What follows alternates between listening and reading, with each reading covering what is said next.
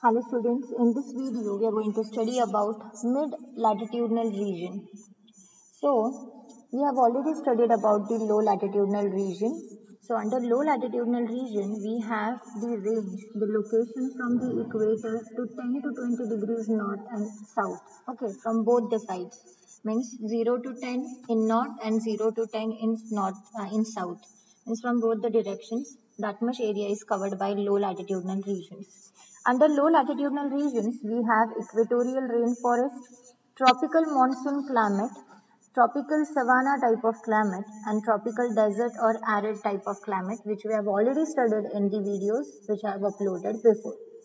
Today we are going to study about mid-latitudinal region. Under mid-latitudinal region, we have three types of climates, that is Mediterranean climate, China type climate, you can also call it as humid subtropical climate. And the third one is marine west European type of climate. Okay. Now what is Mediterranean climate? Basically, Mediterranean climate has a name. It has a different name that is called as garden of the world. So, Mediterranean climate receives lot of rainfall during winter season. Okay, it receives lot of rainfall. It has a long summer also.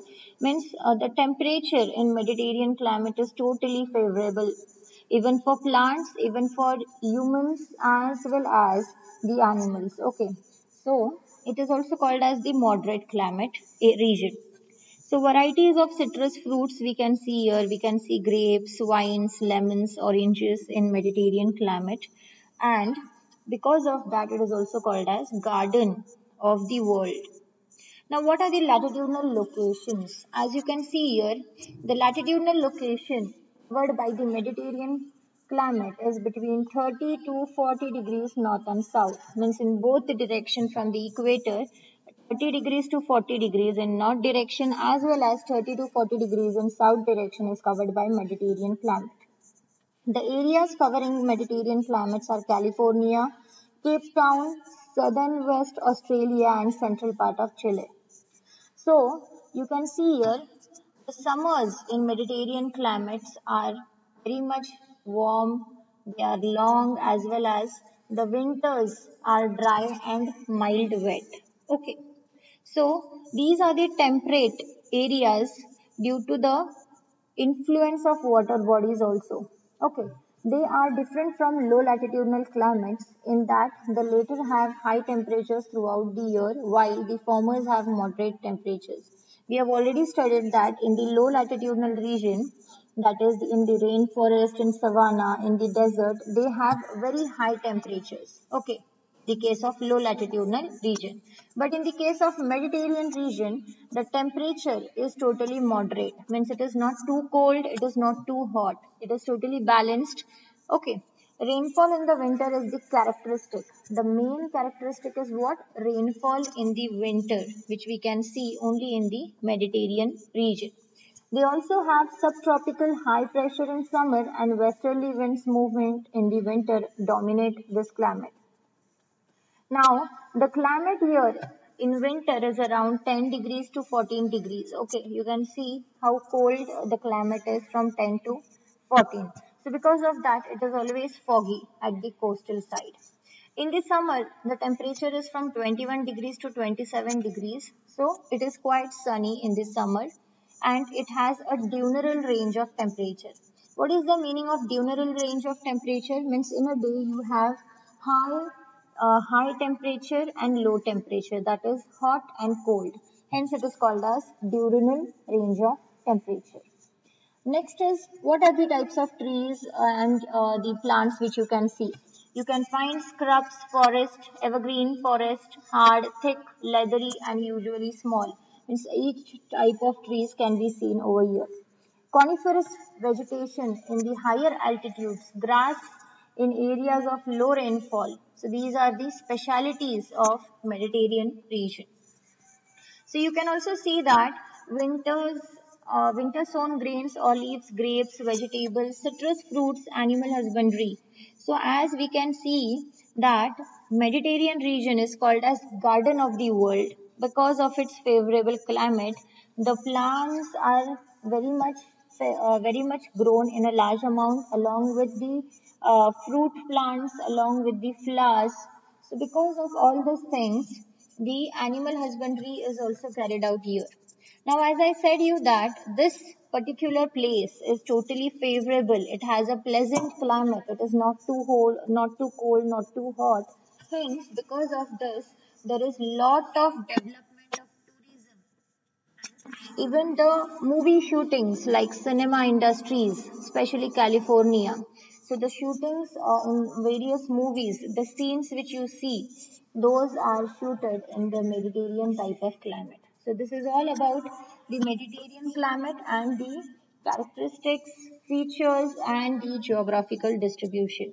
After Mediterranean climate, the second type of climate which we observe in the mid latitudinal region is China type climate. It is also called as humid subtropical climate. Okay, it is also called as humid subtropical climate. Now let us study about it. The major difference. What is the difference between Mediterranean and the China type climate? Okay, so the major difference is that the Mediterranean region is west margin of the continent, while China type is found in the east part of the same latitude. Now, if you take on Earth, okay, the Earth is in a circular form. As we all know, that Earth is in a circular form. Okay. Now, the latitudinal extent, if you see, latitudinal extent for Mediterranean as well as for China, both have 20 to 40. Okay, in north as well as south. The only difference is what? Mediterraneans are found in western margin and China type is found in the eastern margin. So this is only the difference. They have the same latitudes. You can also find that the rainfall is occurring throughout the year. So in this type of climate, the rainfall is seen throughout the year. Both the regions receive winter moisture from cyclonic storm, but in summers, China type receives rainfall from conventional showers. So basically, China type climate has some amount of conventional winds, and because of conventional winds there are some amount of precipitation in the form of showers, that is rainfall. So the latitudinal extension is from 20 to 40 degrees north and south, which are the places which come under this particular region. As the name itself says us that it is a China type climate, so definitely South China will be one of the part of this area. You have Southeast USA, Southeast South America, coastal areas, Eastern Australia, Eastern Asia, so Japan, Easter Island and Chile, all of them are the part of the China type climate. So in the whenever it is very cold, it is between 0 degree to 18 degrees Celsius. You can just see the coldness of this type of climate. You have very high humidity in this subtropical area. Because of high humidity, it is also called as humid subtropical climate. Okay. Hence, it has large amount of humidity. It is also called as humid subtropical climate. It has frost in winter and definitely the precipitation is between 600 to 2500 mm. So you can also see that there are some cyclonic storms in winters because of the humid climate. You have cyclonic storms in the winters as the air they keep on moving from the sea, from the coastal area, from the water body to the land surface, from the land surface to the water body. So because of that, the cyclonic storms are generated.